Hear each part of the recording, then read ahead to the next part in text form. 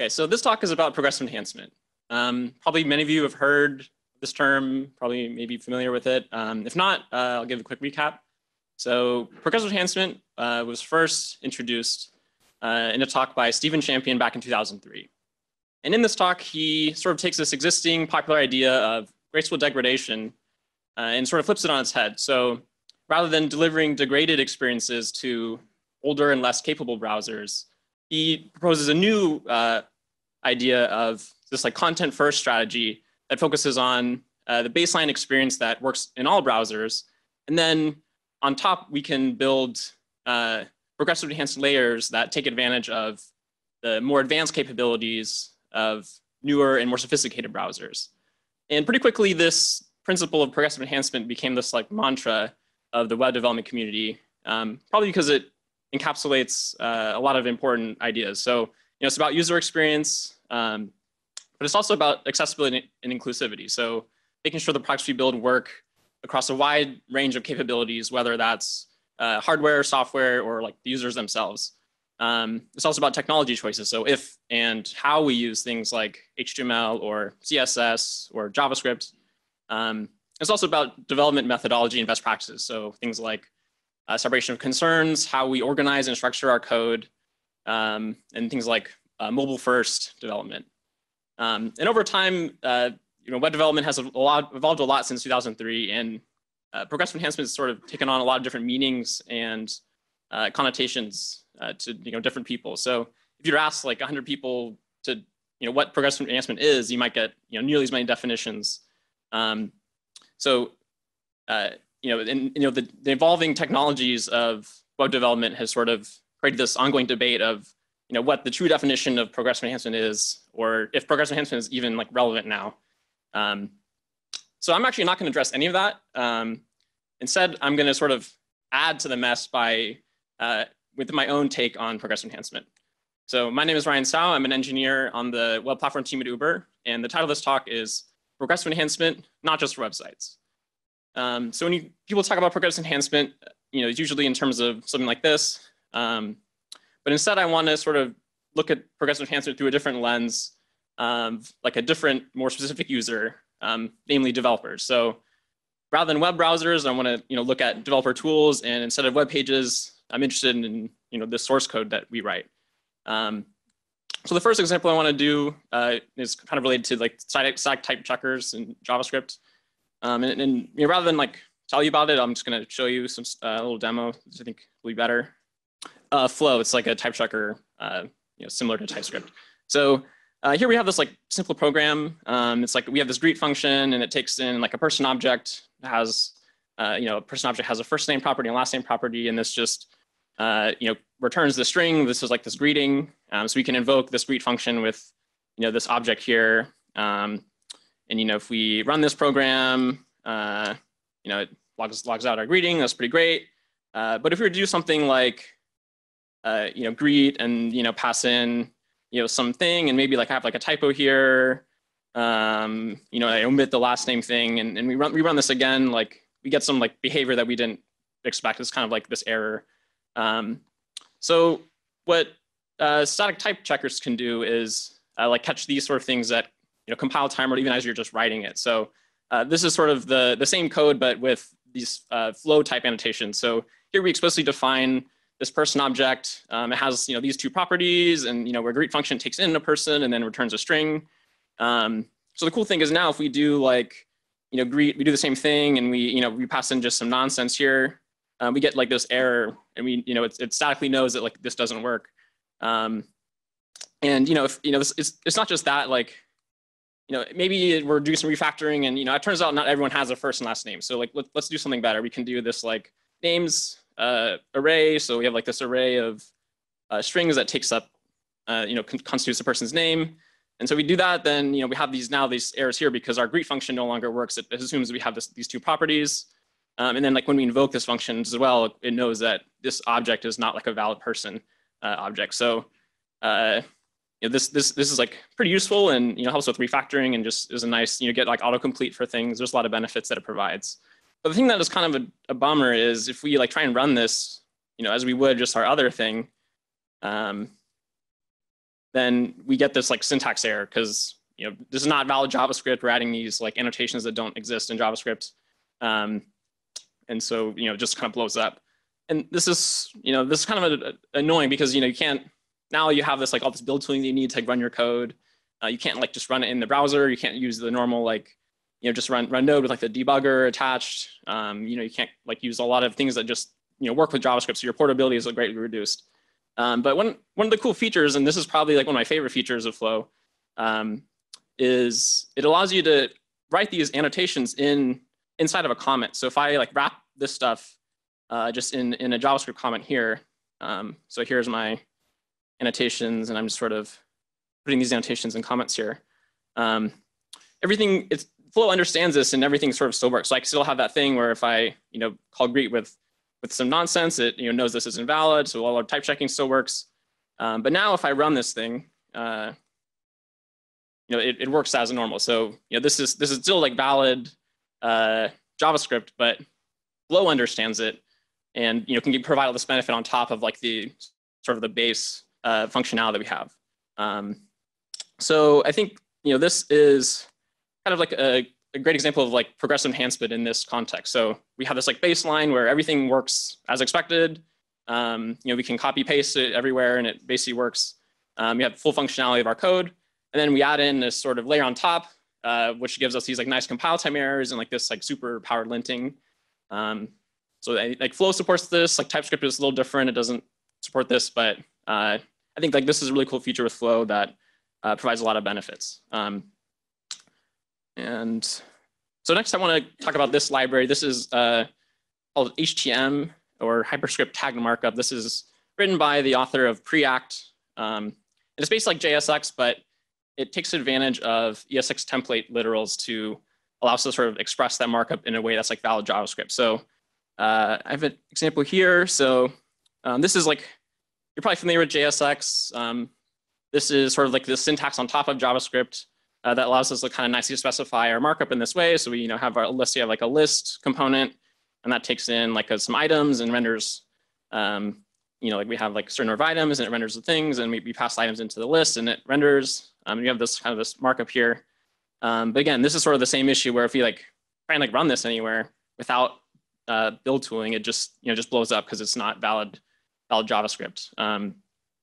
So HTML is kind of one thing that is designed to solve this. So here, rather than having these JSX like expressions in JavaScript, it all lives inside of a ES6 template string. So this is actually one of the main reasons why the syntax was introduced. It's not just like multi-line strings. It's about like having these like DSLs inside of a string. So we can kind of write this in exactly the same way, except for now it's just regular JavaScript. We're using the ES6 template like interpolations here, and we're like passing in variables. We can still map over like props as normal and like return the like the items in the list. And so we just have this like tag template literal here, which we import from this HTML package. And now if we run this, like this sort of just works out of the box. Like we can see we have our HTML here that we get. So this is pretty great, but we have this like library that we're now importing, and this is beneficial because we can run it without build tooling. But now we kind of have this like overhead of this like runtime. So like at runtime, it's gonna parse this template string and like figure out how those interpolations fit into the markup.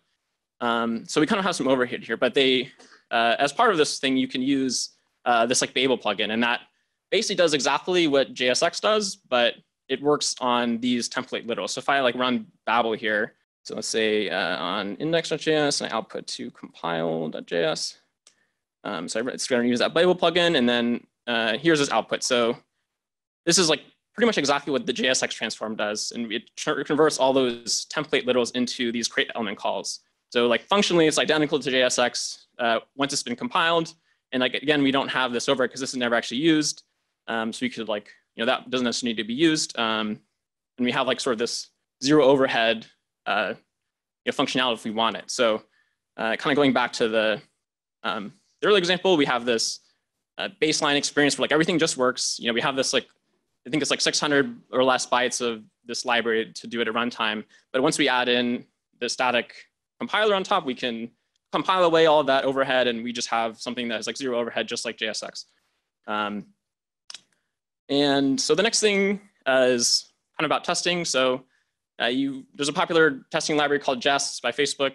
And one of the features that is pretty popular is a thing called snapshot testing. I think this is actually kind of a misnomer. The documentation, it kind of implies that this is about like visual testing or UI testing, but it's really more about like updating and creating test fixtures en masse. So you don't have to like manually update, this file if you do some like major rewrite of something and now all your tests are broken and but you don't have to like go manually update everything one at a time. So kind of how this works is let's say we have this like assertion here. So this is a test. And then we have some value, and then basically we say we expect this value to match a snapshot. So if we haven't run this yet and there are no existing snapshots, it will just generate the fixture automatically based on the value. So if I like run the test, it's running, and so you can see this is right snapshot written, and that basically creates this snapshots directory with this like snapshot file in it, and it sort of just generates it again. And if you run this again, it just use that existing snapshot. And so if I like change the value here and then run the test again, it will look up the existing snapshot that's on disk, and then it fails because this value is now different from the thing in the snapshot. So this is kind of like pretty magical. Like it has to know like, okay, this is the name of the test, which is like kind of unrelated to this expect here, and it looks up this thing. So this is going to be pretty hard to like imagine this working in a scenario where like we're just using just plain Node rather than like the Jest CLI. But they introduced a thing called inline snapshot. So if we have the same thing, but we just change that to inline snapshot, and like we can delete this that snapshots thing. So basically, if we now run Jest, it will, instead of writing it to some external file, it just puts it inline. So this is a lot simpler conceptually because it just compares, well, the left thing is equal to the right. And if I change the thing and I want to like update my snapshots, I can just run that with the update command, and then it updates this there. So we could imagine where Jest was something like this, and we didn't rely on global variables. There was like we import it and expect from Jest itself, or let's just make this a require. And then we could just run node directly, and then but this doesn't quite work yet because they don't export the globals. But we could imagine that it would be something like that. And with another thing with testing, a lot of people don't know is that V8 recently added like native code coverage functionality. So if you use like the Chrome DevTools and you've kind of poked around, there's like a code coverage feature. And when you like run your web app, it'll like show which lines have been used and which haven't been used. So this is like built into V8, so we can use it from Node directly. So if you have like tests and you want to see like, oh, am I, what is my like test coverage? Am I covering like all the sort of cases in my code? So like I have this like function here that takes in some value, and I have this like conditional. And right now, like this is only testing the true case. So like this line here on line 7 is like untested, you could say. So if I run node with like this environment variable, V8 coverage, I pass in a directory, and then so node index.js.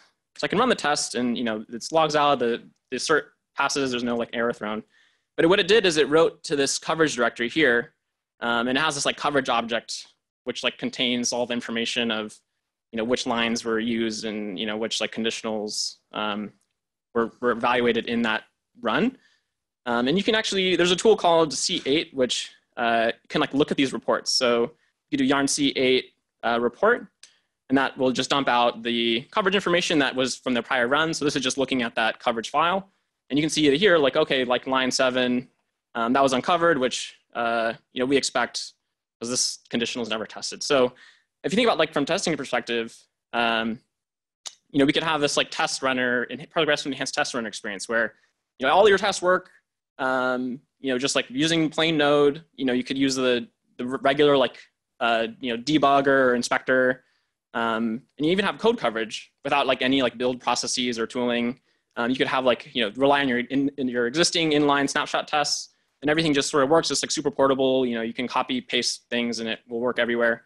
But then when you add in this like enhanced CLI runner, you get kind of the extra niceties of like parallel test execution, need like a watch run mode, or like generating those initial snapshots and like updating them. So another, I guess the next pattern I want to cover is like kind of packaging JavaScript libraries. So we tend to use a lot of libraries. I write a bunch of them. So I made this little utility called Create Universal Package. Basically, what it does is you write some library you want to have. In this case, I have like these two functions I want to export.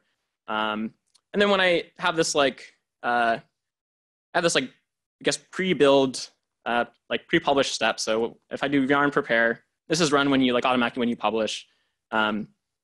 It'll generate all these like different outputs. So I have a common JS file for let's say I'm just using regular Node and I don't have like experimental modules set. Then this will just work out of the box. Let's say I'm like bundling this thing with Webpack, then I have this like ES module export. So this can get like picked up by like Webpack, and if you like aren't importing this thing, it can do like you could tree shake the things that aren't being used. And basically this works by exporting these different fields in the package.json file. So by default, like everything just looks up this main entry. But if you have this module field, it will a lot of tools will understand this and be like, oh, this is the ES module equivalent. So you get kind of this like progressive enhancement where out of the box, like things are regular common JS and it's sort of standard, but then kind of you get the new module format that allows for like a lot more optimizations if like the bundler or like the tool like supports that. So I think that's like kind of another example of this like progressive enhancement where you have these libraries that, again, yeah, it's just works everywhere. So in the browser, you have that native ES module. On Node side, they don't have that support fully baked in yet. So you have the common JS entry. And then, if you have, let's say the consumer is using Webpack or something, then they can rely on like tree shaking from the ES module and like, other static optimizations that are like better from that like structure. So we can have these like libraries that, have this like baseline experience and then the progressively enhanced layers on top. So the next one is everyone's favorite topic, of course, CS and JavaScript. And I think if you look at how if you're just using regular CSS, I think one of the great features about CSS, you can kind of just throw open the elements pane and you can kind of like look around and this is sort of just an example thing here. So if I look at like this button here, I can go here and be taken immediately to like the markup, and then right here there's this like link to the location where this code is defined. So if I want to like, okay, where is this class located in my source code, I can just click right here and be taken like immediately to it here. So it's like really easy to go from the CSS on the page to like the source code that contains it. And then with CSS and JavaScript, it's not really one-to-one because now all your CSS is in a JavaScript file. So like you can't, the CSS doesn't even like exist in terms of how you're working with it. It's in a JavaScript file. It's not in some CSS file. So I built a little app to demonstrate a thing that this CSS and JavaScript library that we use at Uber called Styletron does. So basically here we have this app. I made this so it doesn't use like any build tooling at all. It uses native modules. It runs in the browser. So basically just like this index.html file I linked to the script tag. And this contains like my application. So here, again, I'm using this like HTML thing so I can just run it in the browser with no build steps. And so like I have this like React application, it's like a counter. I'm using, have my state here, and then of these two buttons like increment, decrement, pretty standard. So these are all just like kind of static files here. There's no build step. I'm just going to serve this from localhost so I can like actually load it up. And let's go. If I go here, I have this app. You have this cool counter thing. So if I go to inspect, I have these like all these like generated class names, which is sort of an optimization that the renderer is doing. So like if you're doing a server-side render, any like reused declarations will be deduped and it'll just use that single atomic class. But this this library is doing is it generates this kind of like debug class here that has a source map to the JavaScript source. So if I like click on this, I'll be taken immediately to where the panel is defined. If I like inspect the button, I can click here and just be taken right to where the button is defined. And this actually works entirely at runtime. So there's no build steps or anything. Kind of like, let's see, like long story short, this sort of under the hood, you have this in the browser. It's like generating these stack traces, and that like goes sent to like a web worker that's running in the background. And so this is all like just a utility that works in development. So like as you're developing, it's just improves the developer experience, and it will like basically map those JavaScript locations to the original source code. Even if you have like a bundling step, it can do this, and it just sends back these this little snippets of CSS that includes like the source map. So that allows you to like click on this thing, and the Chrome DevTools understands this source map. It can like allow you to display it. So there's like a whole blog post dedicated to this, but I think basically this is an example of another thing with progressive enhance. So we have like full functionality. There's no build steps or anything like the CSS and JavaScript. It renders to the page. And we even have like kind of a nicer debug experience like in development. So we can have this thing this web worker that only runs in development and allows us to sort of like inspect the CSS as we would like to, but the sort of the CSS and JavaScript gets in the way of that. So this all like kind of just works. There's no build tooling required. But if we have, let's say we are using build tooling or something, we can even further the developer experience. Have better compile time optimizations, or like in development have like better warnings and errors and stuff like that. So I think this is really about thinking about developer tools, but in terms of like layered experiences. So we have these like baseline standards that are basically ubiquitous. We have JavaScript, like it runs everywhere, it's sort of taking over the world.